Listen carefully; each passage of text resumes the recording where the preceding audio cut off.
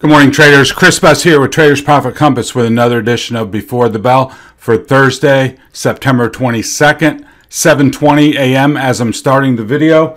And as always, please run your player at 1.5x. Okay, so yesterday we had the FOMC announcement. As expected, 75 basis point increase, but accompanied with a very hawkish commentary by Jay Powell, basically reiterating what he said at Jackson Hole. We're going to keep going. No hint whatsoever of, backing off or collecting data or anything like that.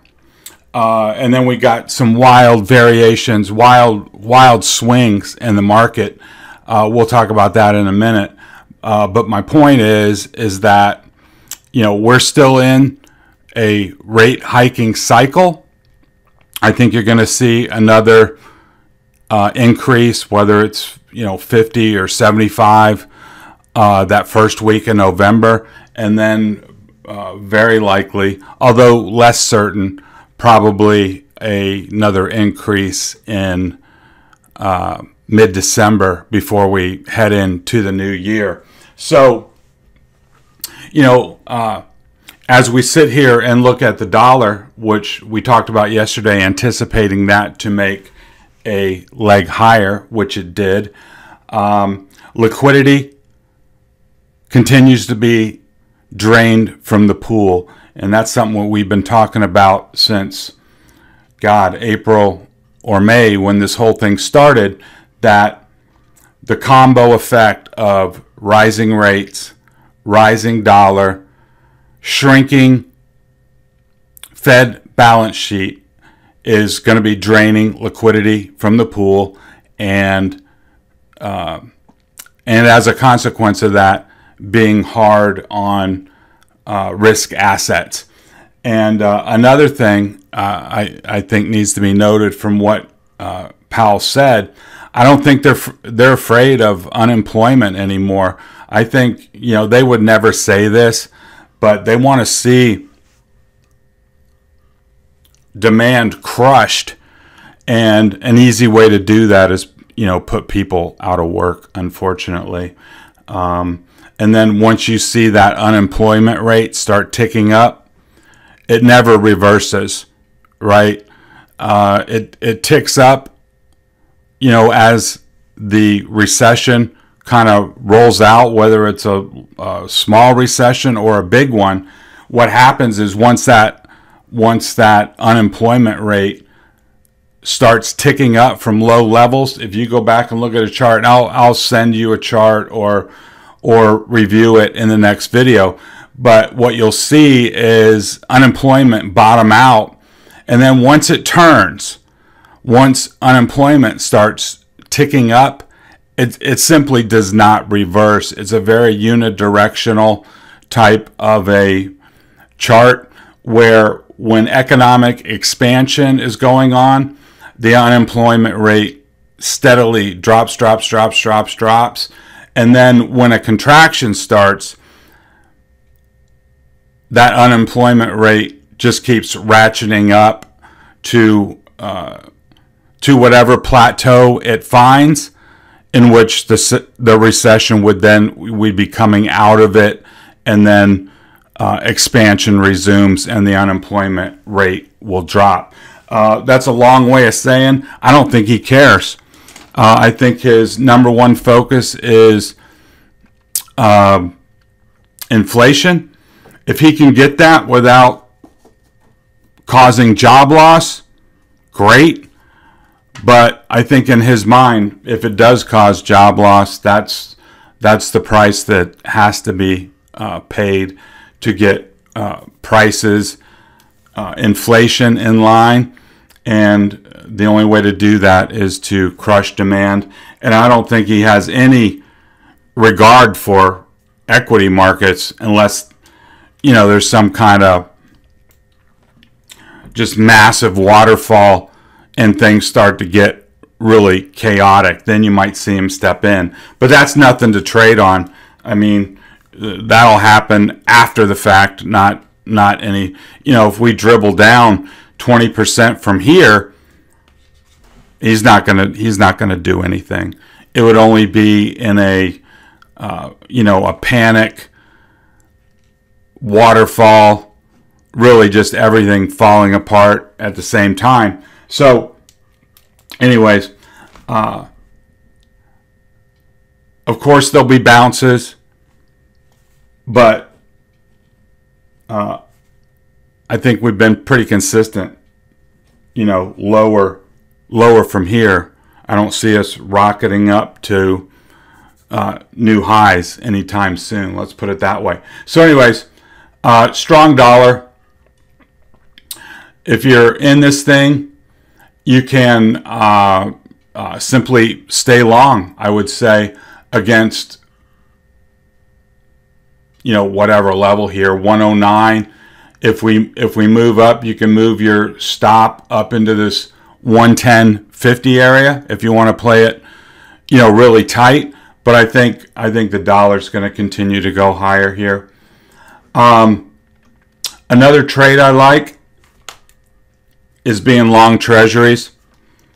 There was and you can see it here. I mean, this is a daily chart, not the best place to look at what happened after the Fed, but we took a look down on that first reaction off of the Fed, and then reversed it and went higher. So I think what you're going to see here is a flight to safety, and as equities start to wobble, I think you're going to see a move into treasuries. And the nice thing about it is that we've got a beautiful pivot here at 108. I think being long against 108 will prove to be a nice trade. Yeah, and set your stop somewhat below. I mean, you go in with the best of intentions with what you think will happen, but you always got to put a stop in case you're wrong. And I think you should, wherever your comfort level is with how much room you want to leave it. But on this type of trade,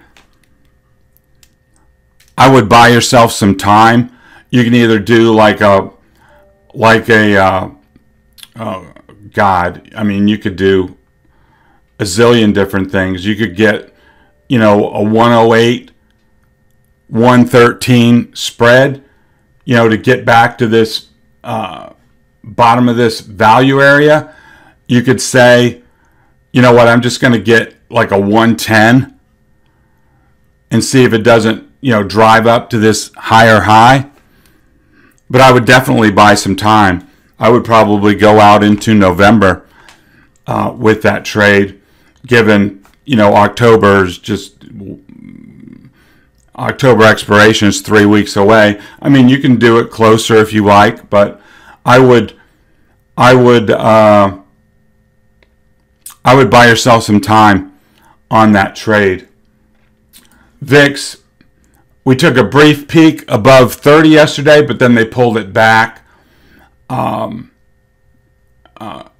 Even though, you had the big move down, that was on the on that big rip we had, and then they went up to explore above 30. They couldn't hold that. Then they closed it around 28. So again, be mindful of direction, but any kind of break and hold above 29.30, I think then the door will be open for a bigger opening as far as the down move in equities, and of course volatility. We saw the highs earlier in the year up around 36, 37, right in there. So be mindful of these levels. Bitcoin still hanging out around 19,000. That's your clear pivot. Obviously, price has memory there, and I think I showed you the weekly chart. There's not much below, down to 12.5. So, I mean, price knows that. Price knows how important it is to hold this 19,000 level. And if it breaks, then, it could be one of those free fall situations. And I think in general, Bitcoin's a risk asset, and it's also very subject to the withdrawal of liquidity. It benefited from liquidity on the way up, right? QE, interest rates at 0. It benefited from all that. But since rates have been increasing and liquidity has been decreasing, it's just, been pressure the whole way down. So that may end up being a great trade if you can somehow get short against a break of 19,000 and just ride it down. Now, if you're not into the futures contracts of Bitcoin, there's a lot of Bitcoin proxies out there, both long and, you can either short a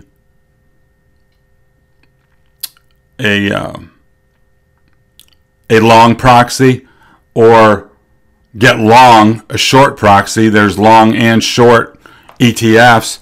And one of the deciding factors in that is, if you're doing it in an IRA or some other restricted accounts, you'll have to find a short Bitcoin ETF type instrument and get long that. And then you're hoping for a move down to like 12.5. Oil was down yesterday. You want to just keep your eyes peeled on a break below 82. And the thinking there is, if we're bound for a recession, that's going to hit demand. The fly in the ointment is these SPR releases are going to be winding up. I mean, they're getting down to the bottom of the barrel, literally, on SPR reserves. I mean, we're back to the reserve level of, like 1982 when the thing just started. So that thing's going to be winding up. And then, of course, the government, probably after the election, will start buying again. So might be a tricky trade, but certainly from the charts, a break below 82 is your short entry down into the upper to mid 70s. Just going to show you EWG. It was down 3% yesterday. We were talking about that. We've broken down below this shelf of support. You can see a large volume over price bar here, and we had the double bottom, we had a bounce, and now we're back below this 2150. Just stay short, right? This candle will not finalize until tomorrow at 4 o'clock, but unless this can break back above 2150, then you just stay short. And I think we're in the October series, and even if you were, if you weren't in that trade, this is still a good entry in my mind to get short EWG, because you've got a stop, still really close by.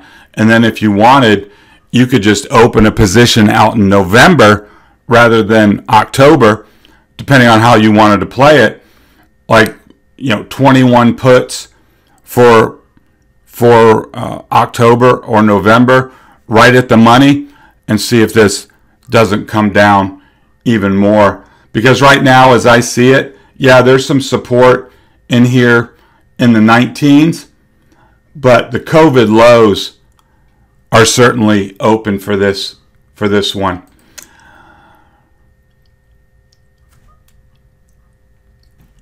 NAMO, we had the big down move yesterday. Now we're down at minus 73 and down at minus 60 on the NASDAQ. Can we push lower from here?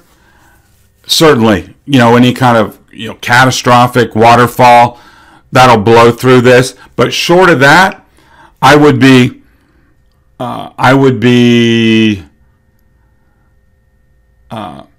very tactical short term in any short positions, because this is going to be ripe for a bounce. And I know this is always a difficult thing. It's difficult for me after all these years. Just freaking trust this thing, all right? Just trust it. It has, when it gets down to these levels, oversold like this, and NYMO as well, it's going to reverse. Now, can it hesitate? Yes. Can it plow a little lower before it bounces? Yes. But you don't want to be gonzo short with these oscillators down at this level, because you'll wake up one morning and there'll be a rip your face off counter trend rally that will really, really hurt. So my advice on these with the position of these oscillators, stay very tactical. If you want to, if you see downside happening during the day, by all means take it, but be very judicious. Rolling and protecting that position as it falls. If you got in, you shorted 100 and it's 95, and you want to hold that position, roll down to 95. Just keep, going to the bank, because there's going to be a day where that last position is going to go against you, and you want to have as much money in the bank as possible as you ride that thing down, because there will be a snap reversal that you're not going to get in time. Might happen overnight. It might happen very, very quickly during the day. So just be mindful of these, of the positioning in these oscillators, because they are extended. As we move on to SPY, I've moved down some of the major pivots after last night. Now, we came up, actually tagged the 8-day, actually got very close. Yeah, we got into the 389s, which was essentially a back touch of the major pivot at 390. Remember, we've been talking about that. And then we broke to a new low. So that's bearish price action all the way. Now we've got a level at 375, and we've got a gap down here around 368. And then we've got the June lows. So definitely more downside is open, but could be, just a simple scenario today. And looking at futures, we were kind of flat, so nothing really happening at the moment in futures. But watch for your hammer candles. What is that? A deep plunge lower, scare everybody, and then they rip it back the other way. Here would be an example of one right here. See that? Break the prior low, take a deep look below, come down to this level, and then they buy it up and basically close near the highs of the day. So, watch out for these hammer candles, and they're often a very good predictor that a at least a near-term reversal is afoot. Going down to the 60-minute chart, you can see we filled this little gap here. And, you know, if we were to break 377.50, then the door would be open. Remember, we had a level on the daily chart at 375. So that'll be a level to, be aware of on SPY. Qs.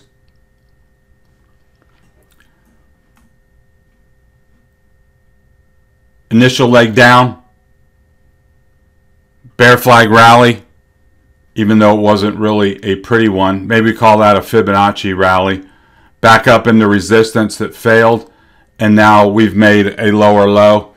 285 to me is your pivot for today. You break 285, then you got 280 at these lows, and then below 280, you've got this open gap, and then the June lows right there. So, and notice here also at 280, right here at 285, you've got the largest volume over price bar on this particular chart. So if bulls are going to step in, they need to do it right here. Otherwise, this volume over price support really falls away down to the June lows. And here's just a little refinement on the price action from yesterday. We had right out of Powell, we had at 2 o'clock, we had a deep look down to 285, tagged that perfectly. Then they had the big rip that almost got up to 295, and then they went right back down and broke the prior lows here at 285. So very clearly 285 is your pivot. IWM, our 178 pivot clearly broke yesterday, and so now, I mean, we've got an open gap, then we got another big level at 172, then 168, then 164, back down to the June lows.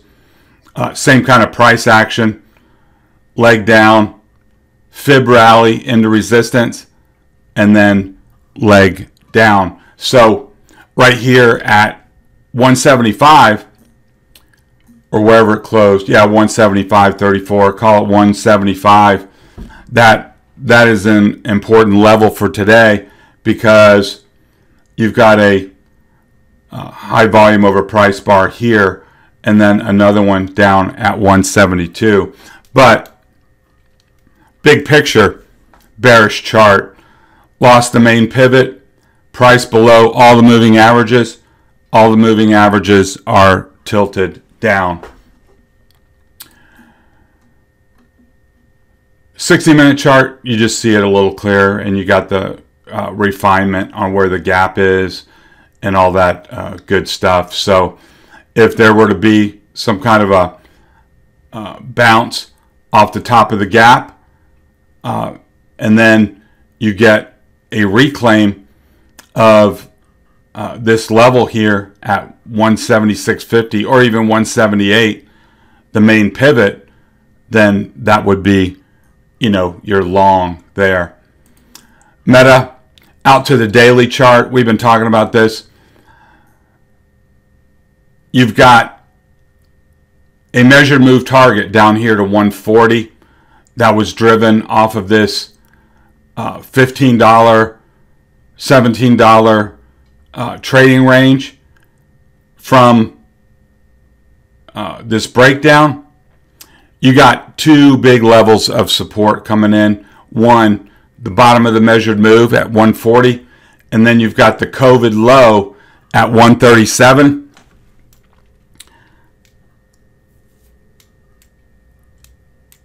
those areas to me are going to be your primary places to look for a bounce. Anything can happen, but I think if it were to get down to this COVID low and you got short at any point in here, I think you got to cover at the COVID low and figure on a bounce at least. I think a good objective short would be on any back test of 155 back into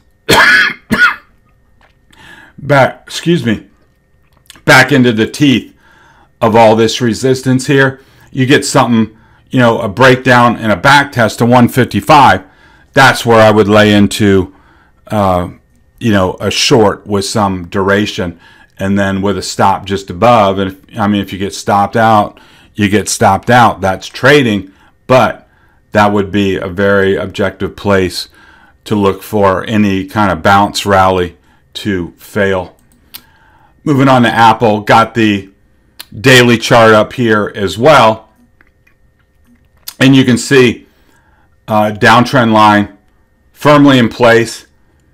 We had a nice multi-day rally off of these lows, came right up into the converging 50 and 20 downtrending resistance, or downtrending EMAs, and the downtrend line got rejected there hard yesterday, and so now we're below all the moving averages. You can see the 200 coming in here at 155.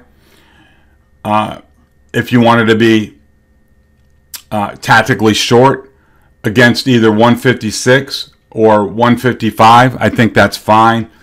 And then just know that any kind of bounce back, into here, it's really got to clear 156 right here, where this pivot is and where the downtrend line intersects, to get your breakout for a potential bounce move higher. But as it stands now, bearish chart below the 200. You'll have to decide, how to best tactically trade it. But of course, then if you lose this level here at 151, 150 and a half, where you had support, resistance, support, undercut, recovery, you break that, then I think you're coming to 144. So you'll have to decide if you want to try and get something in here, or wait for this pivot or this low to break. Tesla put in a little double top yesterday and then let go into the close. You got a nice pivot here at 300. I think you break 300, you come down to 296 and then 291. Very clear levels on this chart. And as long as it holds 300, if you see a rally emerging, you could be long against 300. And always remember, if you get one of those hammer candles, say we open, weak, and then they buy it up and recapture 300, you want to get long then 300, right? Recapturing a level from below. Microsoft, rough shape. No other way to put it. We broke the June low, which was, back here at 242. We spent 3 days testing, and now even on the rally yesterday, you can see the little wick come up and touch the 8-day and get rejected from there. So you can be short against you can be short against 242, and that'll jump out at you on a shorter time frame chart. And we do have some support here at 235 to be aware of. Amazon again broke this 121 and now we're in no man's land. I expect this to come down at least for a touch of 117. And you can see back here in July, we got down to 115 before we got that. There was a gap up back there. So if we were to come down, maybe, hit the top of that gap, put in a little bounce, then come down for a fill, I think 115 would be, a good place to probably try a long, or a short would be coming down, seeing if you get a bounce at 117, little fib bounce. And if it went up to 121, I would definitely hit it short there with a stop just above, and then see if it comes right back down towards 117 and potentially even a fill towards 115. Google's in real trouble. We've been talking about this for a while. After the fake breakout, bull trap, right to the bottom of this 1350 wide trading range. So as it stands now, this 9150 is our measured move target. If you were to say you're not in it, and with the oscillators extended, this puts in a rally and kicks back to 105, breakdown, back test, rejection, right? That classic move, back, breakdown, back test, down. 105 would be a great place to enter a short with a stop just above, and then you'd be looking for 9150 over time. So that's how I see Google. Netflix had made its way into this big gap the other day, basically revalidated this high, and then when it let go, it lost 245, then it lost 240 and 238. You've got a nice level there at 238 to shoot against on the short side. And if you got a move down to 234, just be aware that you had a lot of rejections along that line. So 234 becomes an important support level for Netflix to hold there. And if it can't, you're probably going to come down here to the top of this gap at 228 and potentially fill it to 224. Semis, these are in a really nice position for an entry, either long or short. You've got a very clear pivot at 200. Notice yesterday, strong action got you right up to the top of this value range. You can see it here. A series of rejections, a series of reach ups that got rejected, went to the bottom here at 200, and then made its way back to 208 at the top of value and got rejected and came right back down to 200. So remember from our daily chart, a break of 200 opens up 190 to the downside, but as long as 200 holds, then there's the potential for yet another bounce trade up to 204 and then potentially 208. I was surprised at the price action along ARC. I've been thinking there's going to be extra horsepower in these names to the downside. Did not see that yesterday. Down 2%. It did break the midpoint, so you've got an objective short there to the bottom of the box. But I would have thought they'd have been down a lot more. ARCG was down 3%. Testing the bottom here. I think 34, is your clear pivot, as we've been discussing. As long as it's down at 34, I think the door is open to 31. And if there's any kind of rally, a move back up through 34 will, trigger a long for a, bounce trade if that's going to happen. Down 2.6% on flagship. I think you can, we've been talking about, I think you can move this, the bottom of the box down to 40 and use that as your pivot versus 41.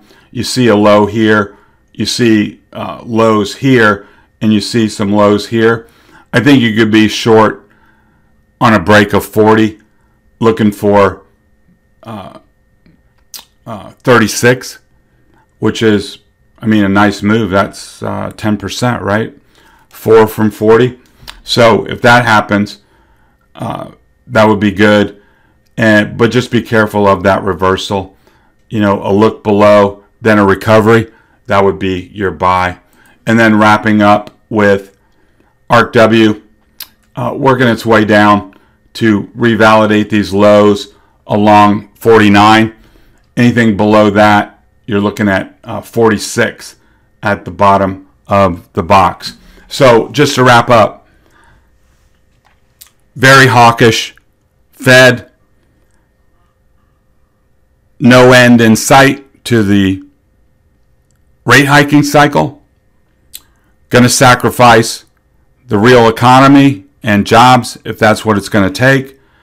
Bonds, I think there's a safety trade to be made there, especially if you start seeing selling. We're right at the pivot point at 108 on TLT. I like that trade long with duration.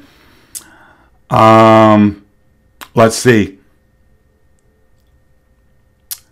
Shrinking liquidity, dollar higher, QT, full bore, rising rates. So watch Bitcoin on a break of 19,000. That's going to be a big one. But in general, the door is open now to go back and test those June lows, but with the caveat that our oscillators are stretched to the downside.